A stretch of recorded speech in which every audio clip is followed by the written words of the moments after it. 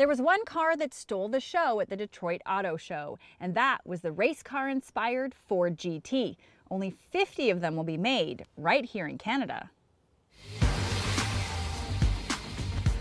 We had a chance to sit down with Ford of Canada President Diane Craig about this sexy machine. It's just a stunning vehicle, and it's not a concept vehicle, it's a production vehicle. And we talked a lot this morning about our performance vehicles with the Shelby GT350R and certainly the F-150 Raptor, but this was just a great surprise with the Ford GT.